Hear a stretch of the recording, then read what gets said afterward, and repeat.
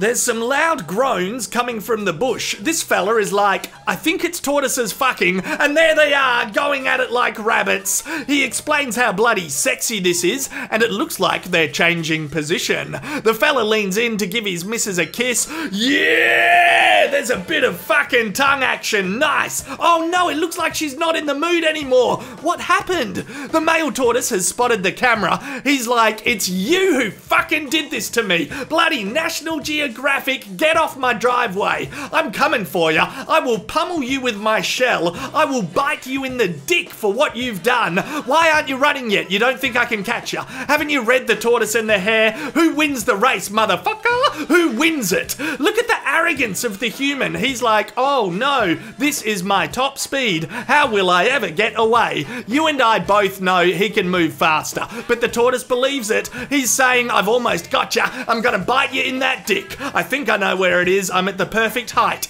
The human continues to act terrified. Oh no, you're catching me. Fucking yeah, nah, too right I am. I got all this pent up energy now, don't I? And that's your fault. She was really into me. We had common interests. Now some other fuckwit is probably sliding in there. You know, just because you're a married human doesn't mean you can fuck shit up for everyone else. Finally, the human says, hey, I was taking the piss. I can actually move a lot faster. The tortoise replies, oh, fuck you, you bloody pervert. I never signed up for this shit.